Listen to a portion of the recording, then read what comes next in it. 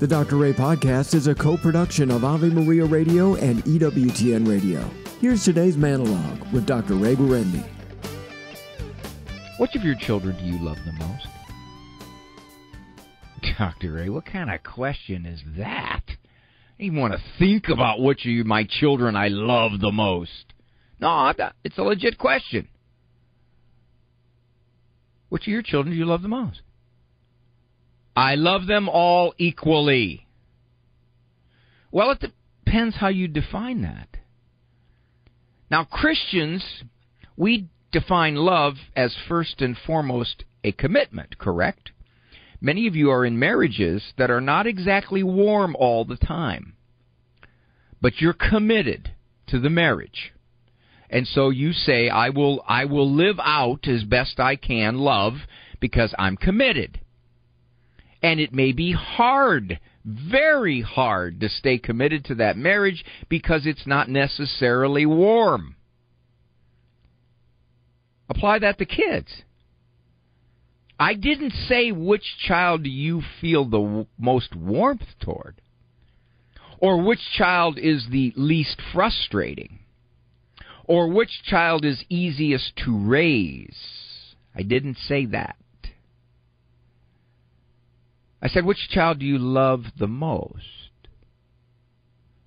Let's use the Christian definition of love.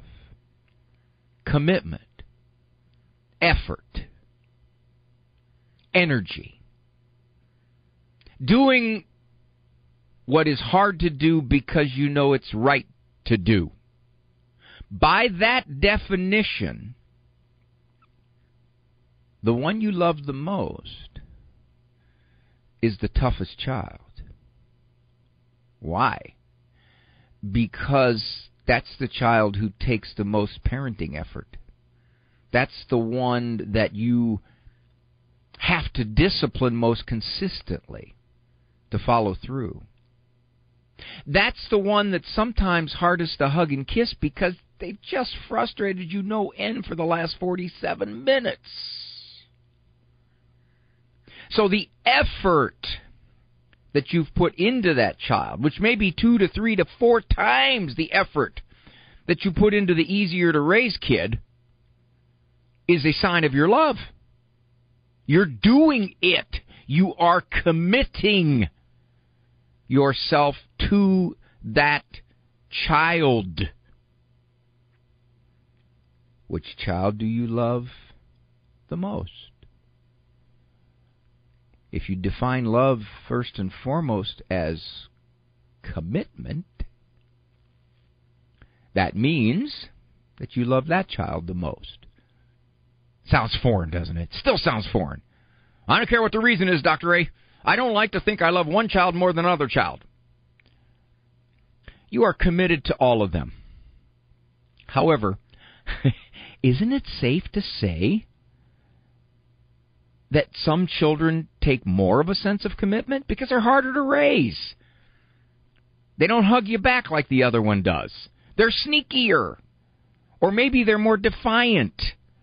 So they're more frustrating. And you have to work harder to keep your cool. You have to work harder to show affection. You have to work harder to have a relationship. You know this. You choose your friends on the basis of connection. Do you think that automatically all goes away just because this is your child? If you want to say, I love them all equally, go for it. I'm just saying that it might surprise you to think that the one that is toughest, the one that requires the most of your parenthood, is the one that is making you commit to loving them equally.